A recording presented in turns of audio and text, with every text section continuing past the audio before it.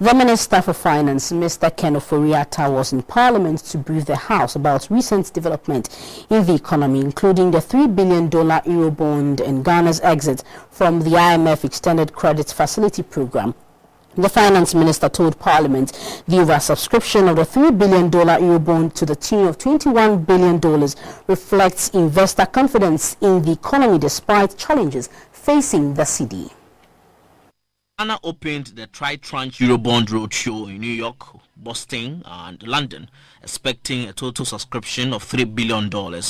But the deal attracted strong interest from investors, with peak orders in excess of $21 billion, registering 7 times oversubscription. The Finance Minister, Mr. Ofori Atta, on Thursday told the legislators the $17.2 billion achieved is the highest order in sub-Saharan Africa. Our final order book closed at $17.2 billion, which was the highest order book achieved in sub-Saharan Africa. The next largest sub-Saharan order book was Kenya's $14 billion last year.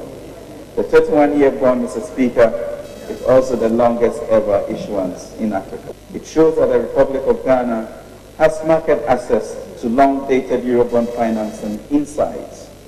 It confirms long-term financial support from buy and hold high-quality investors, including many first-time buyers of Ghana bonds from all 4 regions.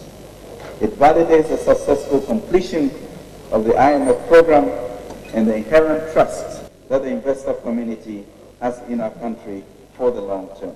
Mr. Ofori Atta said the International Monetary Fund, IMF, has commended the Akufo-Addo-led government for employing stringent economic policies to revive the country's economy. He said the executive board completed the 7th and 8th reviews under the Extended Credit Facility Program, making the last tranche of $185.5 million for Ghana. On the recent cedi depreciation, the Finance Minister explained that turbulence was due to pressure on current account resulting from income transfer by corporate community and increased demand by importers. But he said measures have been put in place to contain the situation. However, the ranking member of Parliament's Finance Committee, Mr. Atuforsen, said the recent cedi depreciation was due to weak management of the economy. He said the measures employed by the government will not sustain the recent cedi gains. Disappointed in the sense that I think it's missed opportunity. Missed opportunity, obviously, stemming from the fact that this is not what the markets were actually expecting. You recall that as part of our encounter with stakeholders on the cedi, we recommended to the president or to the government to urgently come to Parliament to deliver a message or to give us a statement on the economy, indicating what they are going to do about the currency depreciation and how to deal with the systemic problems and the short-term measures that they are going to put in place to resolve the problem.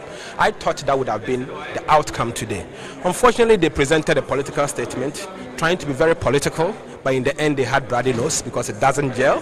But let me say that the fundamentals is that people are exiting Ghanaian market, and that is why the cedi is actually depreciating on the back of inconsistencies of fiscal policy.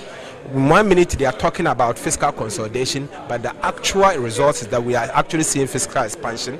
The monetary policy that is loose is not talking about it, and so many things. So we think that it's a missed opportunity. They should have done something better and not to engage in propaganda, because in the end we saw what happened. They had bloody nose.